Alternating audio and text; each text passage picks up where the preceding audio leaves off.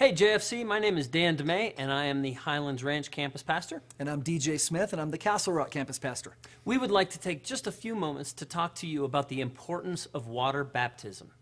In Romans chapter 10, verse 9, it says, "If you confess with your mouth that Jesus is Lord and believe in your heart that God raised him from the dead, then you will be saved."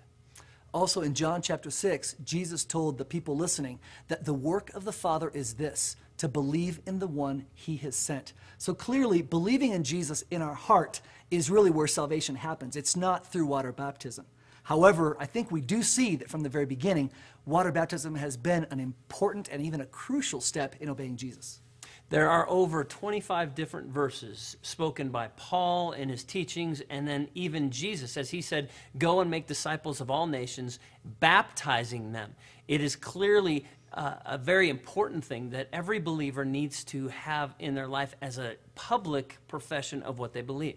Absolutely. Dan, we see that also in Acts chapter 2, in the very beginning, on the day of Pentecost, when after preaching his famous sermon, Peter told the people, "Repent and be baptized, every one of you, in the name of the Lord Jesus Christ, and you will receive forgiveness for your sins." And then he goes on to say you'll receive the gift of the Holy Spirit. But clearly from the very beginning, water baptism was a step that people were encouraged or even commanded to take to let the world know, man, I am going to follow Jesus with all my heart all the days of my life.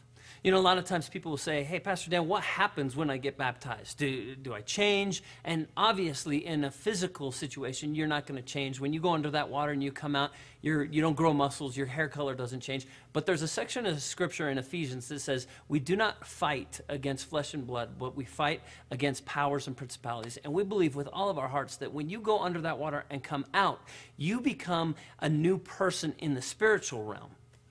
That's good, Dan. Also in Romans chapter 6, it says this in verse 3, "Or don't you know that all of us who were baptized into Jesus Christ were baptized into his death?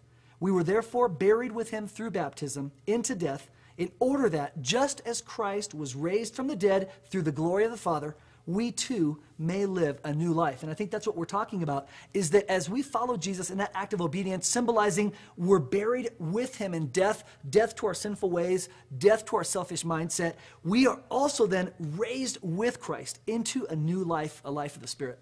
And that's why it's so important to understand that we don't baptize babies, because it obviously is something that we do as a public, again, a public profession of what we have confessed in our heart and in our mind. And so we don't have those baptisms for babies, but we actually do baby dedication services. So that's pretty much it. We truly hope this has been informative for you and that you are seriously and prayerfully considering following Jesus in this important step of water baptism. If there's anything we can do to assist you in this important decision in your life, please let us know by contacting us at jfc.org or calling the church office.